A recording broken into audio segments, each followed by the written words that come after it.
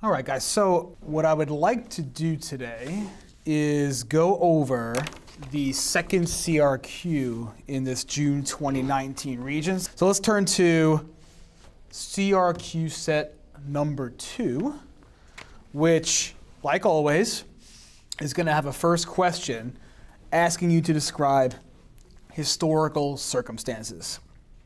You guys want to remind me what that means, historical circumstances?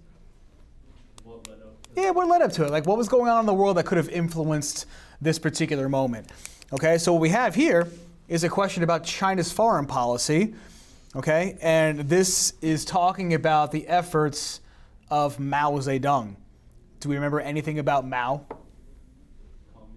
Okay, communist leader of China, right? Yeah, we did this stuff last time, right? So 5-year plans, Great Leap Forward. Some people joke around and call it like the Great Leap Backwards because of his collectivization policies that led to massive amounts of famine in China, which isn't great. Okay, so what we have here is, the question is asking about historical circumstances that led to developments in this document. So let's take a look. Economic development has played a role in China's efforts to establish its identity and to maintain its security at different times in its history. Economic development policies have affected China's relationship with foreigners. This excerpt focuses on economic development in China before Mao came to power and during the time that Mao was in power. All right, so Chinese economic and technological systems were backward compared to those of the West. It couldn't hurt to have in the back of our minds what we mean when we say the West. What's the West? Yeah, from an Asian point of view, we probably would think of the West as like Western Europe, but also the Americas.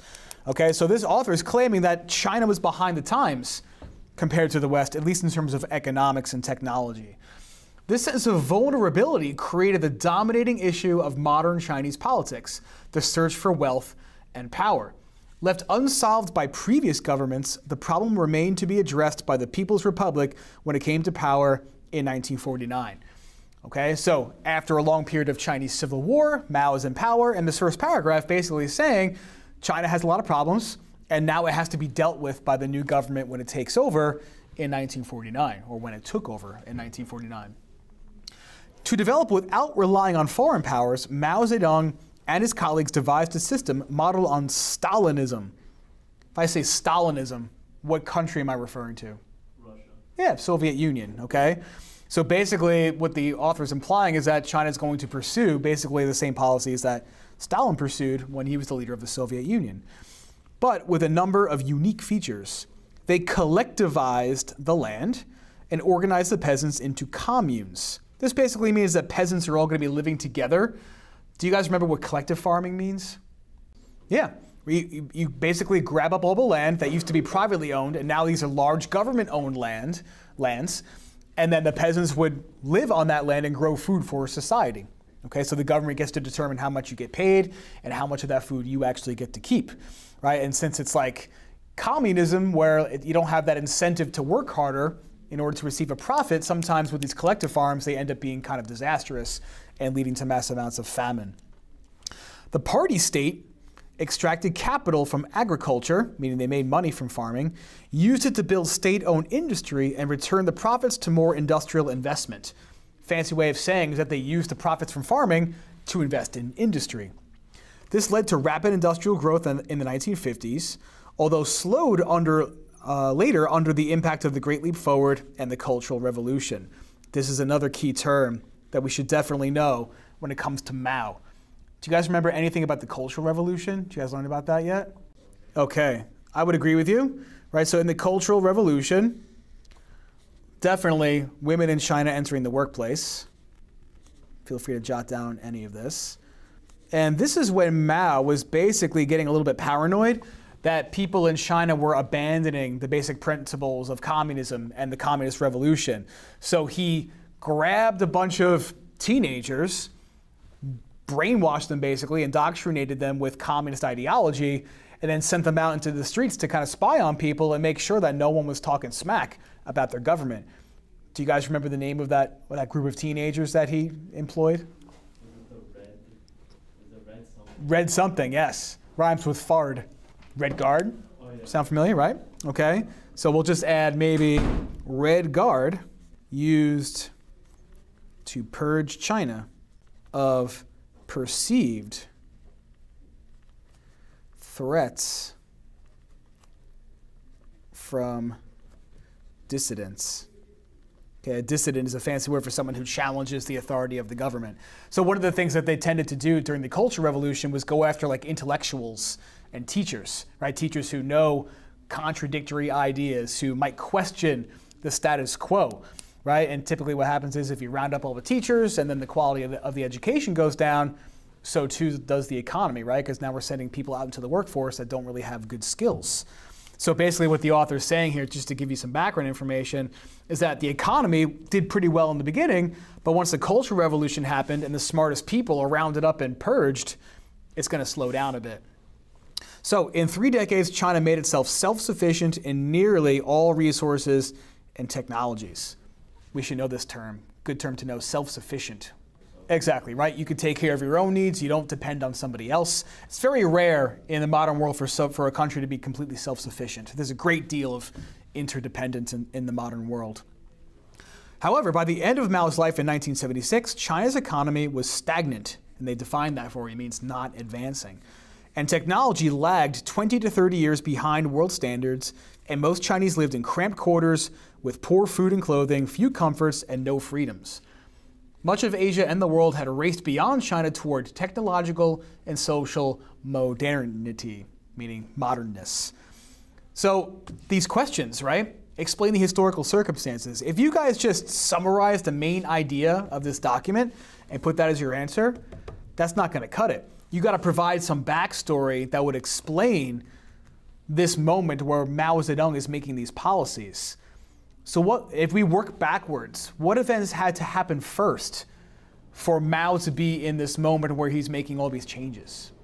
Okay, right, so we can go back to British imperialism in China, right? China's carved up into spheres of influence. That might contribute to them being behind the times, right? Because they're trying to throw off European influence. Certainly part of the story.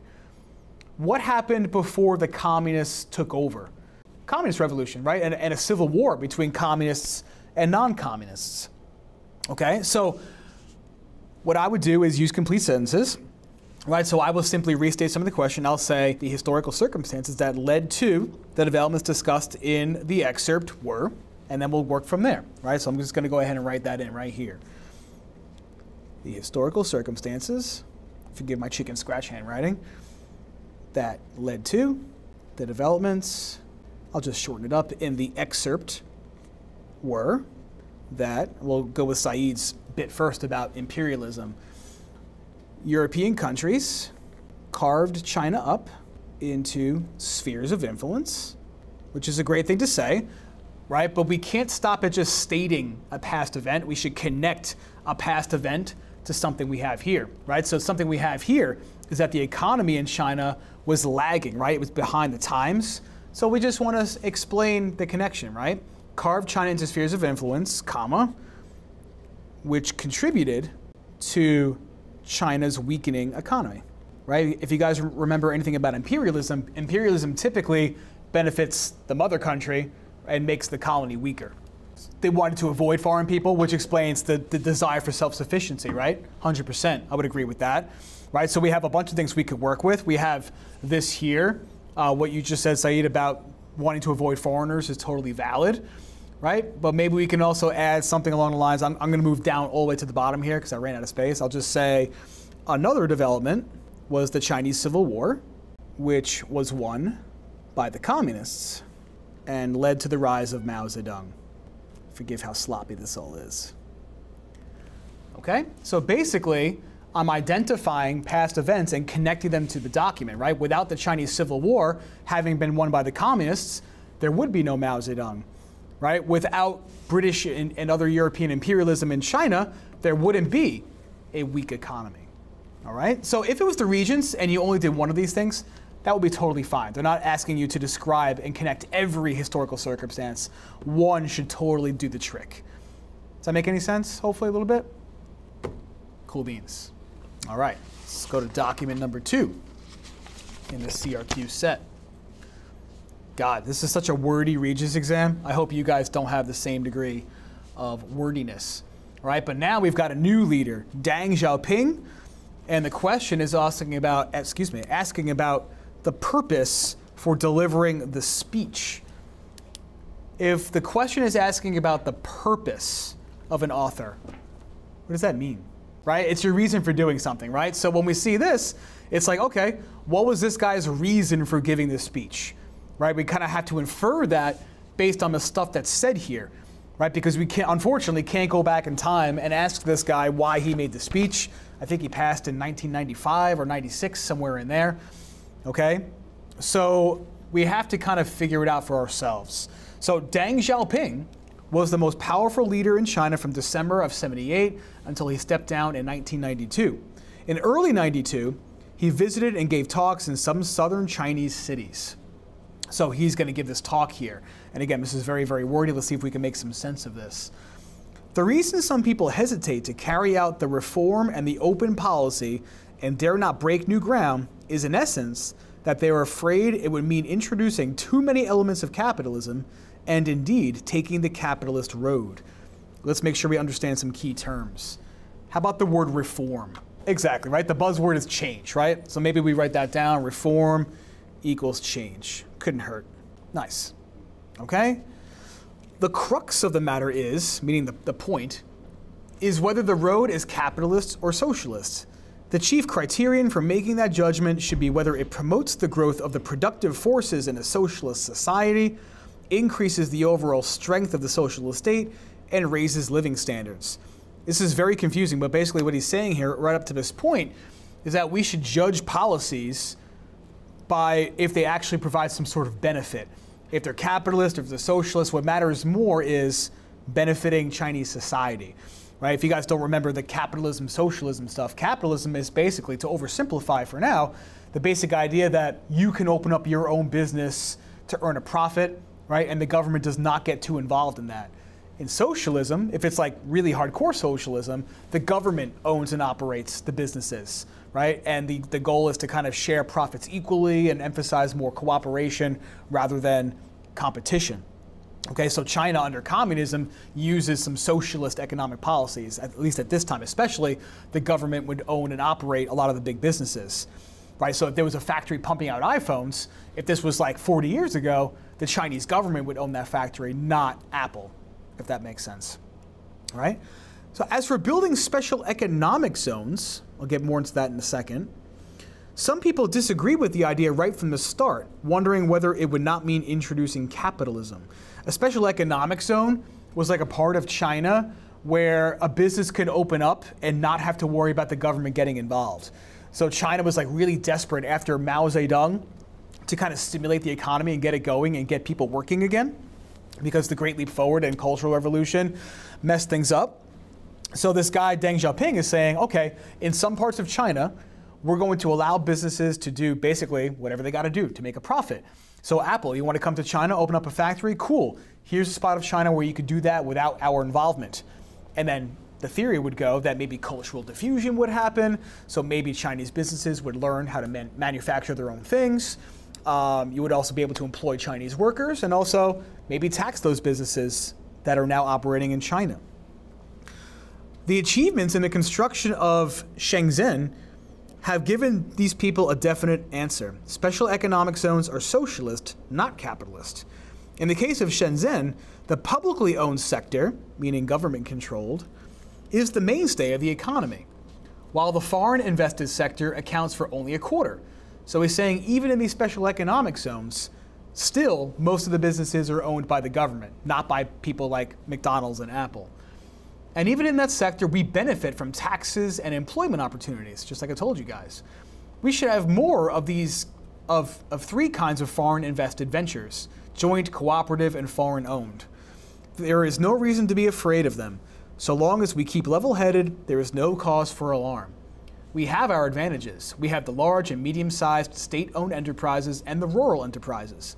More important, political power is in our hands. Okay, so he's talking about, again, some of the benefits of having these special economic zones, right? Benefiting from taxes and employment opportunities. Okay? Some people argue that the more foreign investment flows in and the more ventures of the three kinds are established, the more elements of capitalism will be introduced and the more capitalism will expand in China. These people lack basic knowledge. So he's kind of like rejecting his critics, if you will. At the current stage, foreign-funded enterprises in China are allowed to make some money in accordance with existing laws and policies. So like if McDonald's opened up in China, McDonald's can make like a profit. But the government levies taxes on those enterprises. To levy means to collect. Workers get wages from them, and we learn technology and managerial skills, kind of alluding to that cultural diffusion stuff. If you go to China today, they have their own cell phone companies making their own smartphones. It's not just Apple making smartphones in China anymore, for example. In addition, we can get information from them that will help us open more markets. Therefore, subject to the constraints of China's overall political and economic conditions, foreign-funded enterprises are useful supplements to the socialist economy, and in the final analysis, they are good for socialism. Man, that is a wordy document. So we kind of have to distill all that into a purpose, right? This guy is getting up in front of these people and saying these things. And what I would encourage you to do is go beyond the purpose is to tell people about businesses in China. We should probably narrow it down a little more specific than that. If these are the things I've underlined here, what do we think? Let's work backwards, right? This is our evidence. What do you think this Deng Xiaoping guy was looking to accomplish by giving this speech? Any ideas? It's tough, right? Like if I got up on stage and I told people all the good things that happened in a country under my leadership, what do you think I'm trying to accomplish? Because that's what this guy is doing, right? Just before he stepped down, he's telling people, yo, like these things are working pretty good. We're benefiting. Why might they do that? Like why would a politician ever do that, you think? Okay, right, so maybe the purpose is to ease people's fears about capitalism or to convince people that his policies are going to be helpful for China. Seems like a good purpose to me. All right, so let's do a full sentence, right? The purpose of Deng Xiaoping's speech was, let's just rephrase the question here. The purpose of Deng Xiaoping's speech was to, we'll go with Saeed's, it's perfect, was to convince people that his policies were beneficial to China. Now, what I would encourage you guys to do, when possible, is offer up some piece of evidence here to back up the claim, some kind of specific example, right? So maybe we take one of the benefits that we underlined and we plug it into our second sentence, right? So I will say here, I like to use the starter, this could be inferred from a document or supported by the document. So we'll go with that one. We'll go, this could be inferred from the document when it states. This can be inferred from the document when it states. And you have a choice here. You can either quote something directly or paraphrase something. So what's something nice and easy we can use as an example of benefiting the Chinese people? Right, it brings in employment and opportunities and taxes. Right, so maybe this sentence here, right, benefit from taxes and employment opportunities. So maybe when it states that China, quote, benefits from taxes and employment opportunities. Beautiful. That's all it is. That's all there is to it. If you guys do that on the Regents, the graders would be very impressed. I'm pretty sure you'd probably get credit if you just wrote policies were beneficial to China, but it couldn't hurt to support your claim with evidence to make sure it's abundantly clear that you understand what's going on here.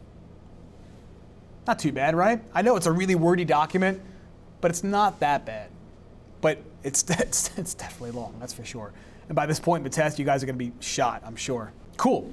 So always with CRQs, it comes in sets, right? You get two documents, one question for each, and then the third question will ask you to use both of the documents together. So far, there have been, I don't know, 5, 6 Regents exams, something like that, with this new format. And most of the time, this third set is a cause and effect. But every once in a while, you'll get a similarity and difference, or sometimes you'll get a turning point style. I'll make sure before all of our sessions are done, we do all of them.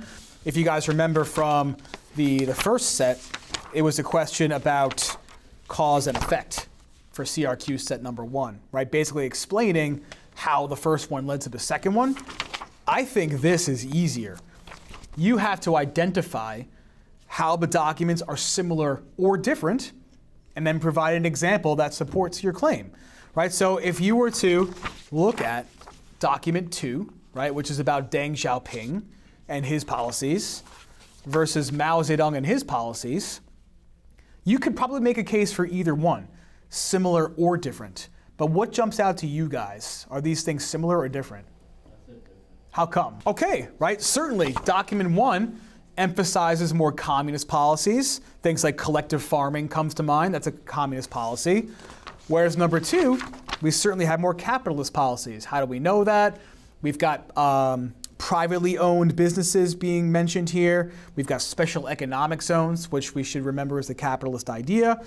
And we also mention the word capitalism right in the source.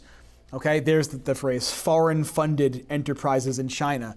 That means a business is owned by somebody other than the Chinese government. So we'll go with the differences. So the first thing you want to do with one of these is the identify part. State how the documents are similar or different. And we're going to go with the difference. Okay, so we're going to say that the documents are different, and we'll say how they're different, and then we want to give information from both to kind of show it. Right, so let's start with the identification. We'll say the documents are different because each discusses different types of economic systems being used in China. If you guys did that on the Regents, you would get 1 point out of 2 on this.